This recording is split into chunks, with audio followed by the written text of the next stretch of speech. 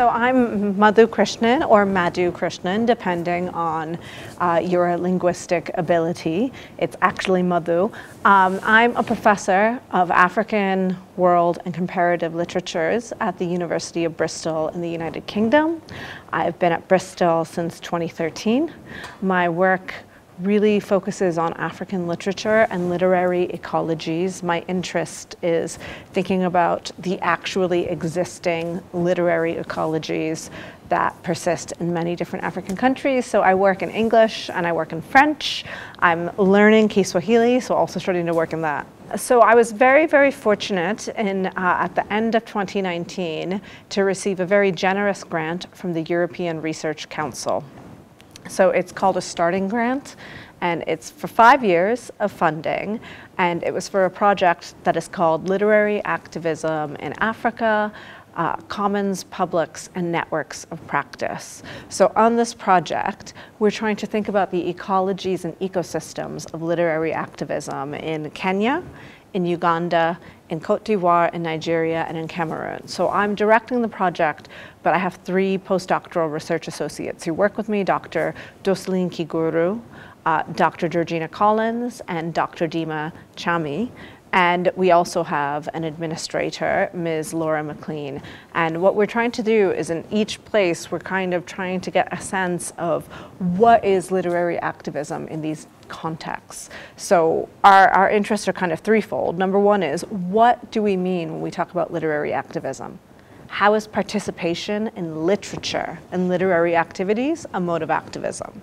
Secondly, how can literature be a part of the larger sociality? So what does participation in literature do when we think about participating in civic life? What kinds of publics does it make? What kind of audiences? What kind of commons? The third thing we're trying to do is to document and archive, because, you know, there's this old chestnut that nobody reads in Africa and there's no literary outlets, but that's coming from a place of ignorance. It's because there's not that much archival work or documentation. So we want to try to archive the work that people are doing right now to make sure that for future generations and future scholars, we understand how vibrant the literary communities have been. So language is super important and translation is really important. So one thing that we know for a fact is there are very few infrastructures on the African continent to support literary translation quite specifically. There's a lot around kind of scientific and industrial translation, but very little around literary translation, right? Because that's quite separate, it's different, it's an art. The problem with this then is the majority of African literature that is translated by people who live and work in the global north. Now, it's not to say that a British person or an American can't translate an African novel, but you miss something, right? It's about autonomy, it's about cultural competence. And so it's very important, I think, to develop infrastructures and training and networks and peer-to-peer support to support literary translation and multilingualism. I would also say, you know, multilingualism is a fact of life in most of the world. My family's from India. For us, it's a fact of life. For most Africans, it's a fact of life. You know, you rarely meet a person from the South who doesn't speak 3, 4, 5, 6 languages. And I think it's really important because so much literary theory is developed from Europe, where monolingualism is the norm.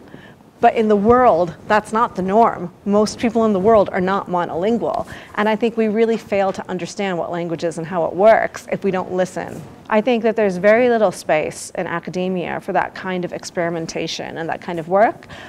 So it's one of the things where, you know, so myself, my colleague Ruth Bush, a few of my other colleagues, like, we're really working to try to make space for that to happen. I mean, if you look at academic departments, they're overwhelmingly weighted towards European languages. And in a sense, it makes sense, but I think, you know, you come here to Kenya and like, so much of it is still mediated by the colonial history and the colonial past. So I think it's our job as academics now to try to change that.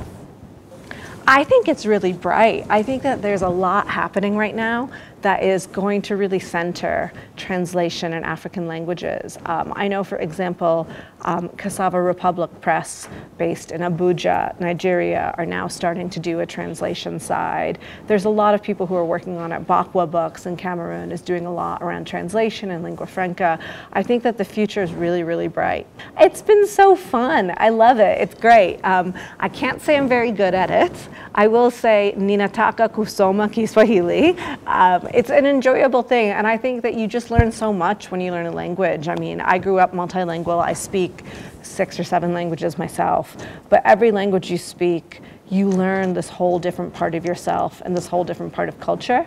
So I think it's really important. One thing I feel very strongly about that I tell all of my PhD students is I don't think you can be a scholar of African literature without knowing an African language. I think you must, whether it's Kiswahili or Kikuyu or Wolof or isiZulu, like it doesn't matter, but you need to learn the languages of the place you're studying. Well, I'd say that's why we need translation. Because languages don't have to divide us, they can unite us, but we need to have translation. And we need to understand that, you know, me speaking my language or you speaking your language, it's not an attack on every other language. It's not saying this. Like, you hear the story that, you know, oh, English, we have to use English because it unites people as opposed to dividing with tribal languages.